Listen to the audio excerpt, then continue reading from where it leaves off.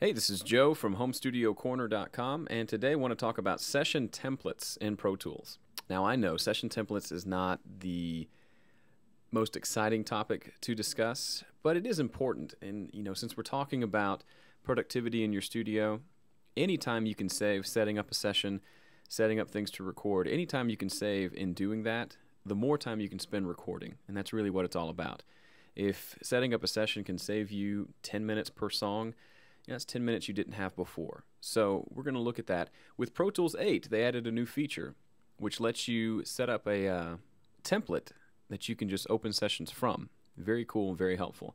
If you actually come up to the new session window here, instead of having just the create blank session section, you've got the create session from template. And they give you a lot of sort of pre-baked options here for songwriters, for recording and mixing, where you have 24 or 32 channels with EQ and dynamics and effects.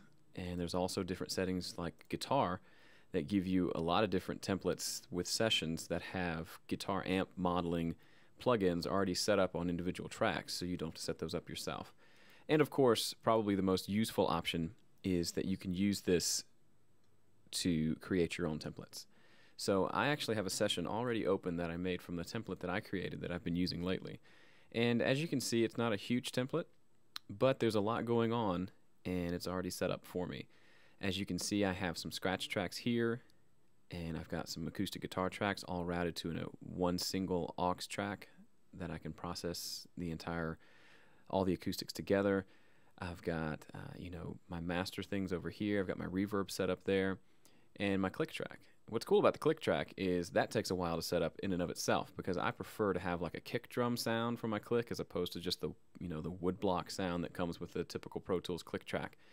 And you can do that by pulling up something like Expand, and then in your preferences telling the click to trigger a note in Expand as opposed to just the regular woodblock.